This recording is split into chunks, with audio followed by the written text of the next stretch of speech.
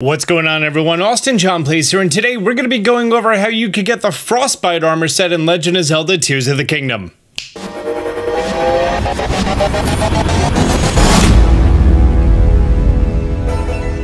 The Frostbite Armor Set, unlike the Ember Set, is a set that you may have not just stumbled across randomly.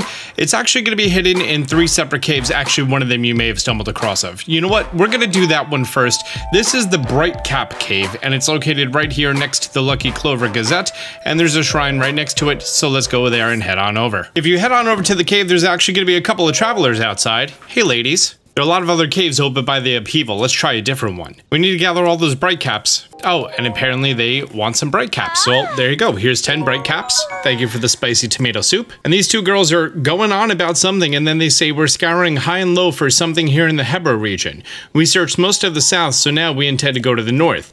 If we meet again, we'll tell you that secret of ours. Oh. Okay, by Megan, spelled strangely. Cave mushrooms that glow, the side quest, and I think it's automatically complete because we gave it to him. Yep, okay. Great, you obviously know we're in the right place because we have Misko's banners showing up. And once we go on and head inside, there's gonna be some horriblins in here to deal with. There's gonna be a like in the way, and I'm just gonna get rid of him because his music was too loud. And as you head on up, you wanna make a quick right, and you're gonna be seeing some pricklies in place of the actual altar that we need to get to. Can I just hop over this? Yeah, we did it. First try. And that's gonna be the Frostbite Shirt, which gives us cold weather attack. We're gonna go over what cold weather attack does in just a little bit. But now let's go ahead and get our second piece of the Frostbite armor, which is gonna be here at the Hebra head spring. You're gonna be seeing this head spring over here, and it's gonna be right at the very top of it. I'm just gonna go down from the Sky Islands. As we come down here, when we make our approach, you're gonna be seeing a running stream going on. From this running stream, we actually need to make our way inside, and luckily, there's a place that you can walk, so you shouldn't have to worry about that. You know, the whole freezing to death part. Unfortunately, once you're in here, it's all ice water. So how you want to handle this is completely up to you. These are all icy walls, so you could either get out some froggy armor, level 3, with the set bonus, that way you're not going to be slipping all over the place. You could put a sapphire and then make yourself a nice little bridge to walk on, but me personally, I'm just going to go ahead, take out a Zonai fan, put it upright, turn it on, then use this updraft to come over here, and that's going to be our destination. If you look inside, you can even see the altar from here. Now these keys, if they touch you mid-flight, you're gonna fall down to the ground all frozen. You're gonna be in the water. You're gonna have to swim out. It's gonna be a whole big pain in the butt. So I recommend just disposing of them, which I'm doing a horrible job at. How does that sound? That was a weird sound. I've never heard that sound before. Oh, maybe it's because I hit the banner. Anyways, Tellin, can you just get me over there? Tellin can get you pretty much all the way across, and there's the keys thing I was just talking about. I'm just gonna put this froggy armor on. After all, what did I get it for if I'm not actually gonna use it at its most beneficial time, right? And inside of here are the Frostbite Trousers, our second piece of Frostbite armor. Are those girls outside? There's a little camp over there. Maybe it is them. Nope, this doesn't look like the same person at all.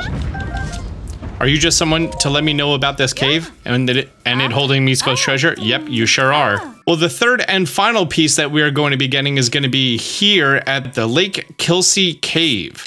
You may remember this from Breath of the Wild. There was like a weird place that you had to enter and then take an updraft in. But now we're just going to go ahead and coast on down. But as we make our way closer to the surface, you're going to be seeing this cave. Very subtle, kind of hard to see. Again, right here on the map. We have some horriblins to deal with. Yes, land in the water. Thank you. Now can I have your stuff? Thank you. We have a few different ways that we can go, and that's where we came in from. This top area over here has a Booble Frog and Booble Gem inside. Directly across from where you came in is going to be just a chest with a feathered edge, and you're also going to see this platform down here, and this platform, if you look straight across, we're going to be focusing on those icicles over there, and then that rock behind them. So all you need to do is go ahead and glide on over, take care of this rock wall any way that you'd like. I like cannon shields. And over here is going to be our altar. And that's the Frostbite Headdress. Now, when it comes to cold weather attack, how this works is once you do a combo or a charged attack, you're going to be having a little bit of frost coming out of you. Oh, I'm too warm right now. Okay, let's go back outside. Okay, now we're outside and now we're in cold weather. If I do a combo, at that very end, you're going to be seeing that ice come out of me. Alternatively, you just do a spin attack, and that's going to do the same thing, which can generate some ice for you anytime that you want. So that's pretty convenient. You don't need to put a sapphire on a weapon in order to get this ice that comes out. And then you go ahead, make yourself an ice stick, or literally ice anything, and then you could use that to bridge over pretty much any gap that you can need.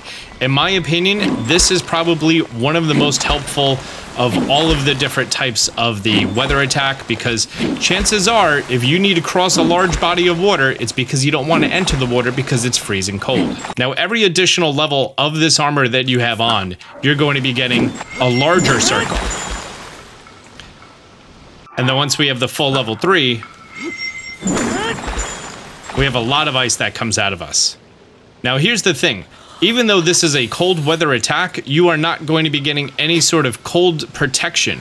See how in the bottom right we are freezing, and also all over the screen we are freezing. At this point, it's kind of recommended that you keep at least one piece of that snow quill armor, that way you're not going to have any issues with that. Or if you went ahead and found Xant's helmet for unfreezable, that can help in some scenarios. When it comes to upgrading the Frostbite armor, level 1 is only going to require 3 ice fruit, very affordable. Level 2 is going to require 5 ice breath Lizalfo horns and 5 winter wing butterflies. Winter wing butterflies can be found, I know for a fact, at the Lake of the Horse God, which is going to be right down here, just south of the Highland Stable. Here's the Lake of the Horse God. This is where you found your giant white horse. And then also, I believe the beetle vendors in the colder regions, and probably also the traveling vendors, they're going to typically be selling about 3 each, so I'm going to stop there first. Hey, I found the girls! The girls from earlier in the video. Oh, and their tent was captured by monsters. Okay, if I go help out their tent, do they tell me about this piece of armor I already got? Can I just poop it all? Sure can. The quest done now? Yep, it sure is. Hi girls, I did the thing. Are you gonna tell me about the armor that I already got? Thank you for the spicy steam mushrooms. We're hunting for a fabled place, a haven of mushrooms. Sternita Basin near a pond in Hebra. At the source of the steam lies a bright mushroom haven. Are they talking about the Sternita Springs Cave? I didn't realize that was a mushroom haven, but okay. We need to go find Beetle. Nope, he only has the warm ones. Cool. Beetle, do you have them? Nope, he doesn't. Okay, found him. Great. He does have winter wing butterflies. So let's go ahead and buy his 3 butterflies. He's also going to be having Thunderwing butterflies that I'm going to need very shortly. Now I'm just going to go ahead, place down a travel medallion, head back to my house on the other side of the world, which last night I may or may not have spent like 6 hours doing a complete renovation of my house. Let's go ahead and sleep until tomorrow. And just to ensure a proper amount of time has passed, I'm going to sleep till morning again. And doing that should restock him up. And it sure did. Great. If I didn't need both of these butterflies, the Thunder Wings being harder to get, I would probably just go to the Horse of the Lake God and get them that way, but I might as well do this. By the way, just to let you know, during my Where's the Armor videos, I typically put together, like, you know, all the resources you need. I have a video coming out that I'm almost done working on that's every single piece of armor in the entire game with all the requirements that you need to upgrade it, and all the set bonuses and everything you need that's... And I'm also making a Google Sheet that you could just download, so there's that. Once you go ahead and put on all 3 pieces on set level 2, you're gonna have Cold Weather Charge.